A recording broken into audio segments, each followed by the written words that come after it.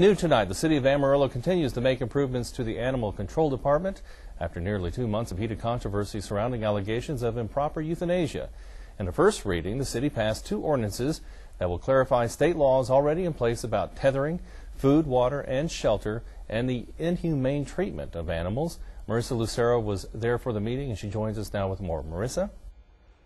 Larry, when it comes to animal control, emotions are still running high. Now, some people seem pleased about the improvements to these laws, while others are still concerned that the root of these problems are still on paid administrative leave, and they're not happy about it.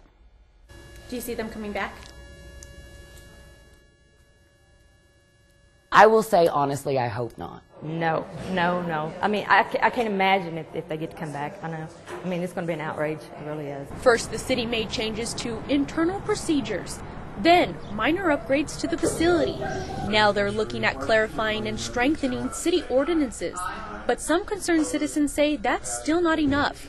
What they want is for previous director Mike McGee and assistant director Shannon Barlow to be gone for good. They're still getting paid for this abuse, alleged abuse, but we know it's there. It's killing all these animals, and they're still getting paid for this. It's happening, and it's not right. The 2 have been on paid administrative leave since April 11th, and just a few weeks later, a group of concerned citizens presented the city commission with a petition with more than 5,200 signatures demanding the city terminate McGee and Barlow, but that hasn't happened. When I spoke to the mayor weeks ago, he said in a situation like this, it's normal for the city employees to be put on paid administrative leave until the investigation was complete, and that they were taking the petition seriously. They're still getting paychecks.